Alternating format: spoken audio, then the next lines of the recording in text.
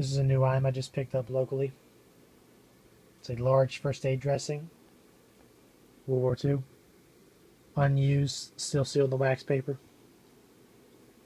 And what made me pick this up was it stated September 12th, 1940. So pre-World War II, for America at least. So I thought that was pretty cool. Usually you find them World War II dated, 1942, 43. But it's really cool. Pre-World War II first aid dressing. Be really cool for, a medic bag or some display or whatever, but I like it. Goes over here. So thanks for watching. If you have any questions or anything you want me to do a video on in particular, let me know.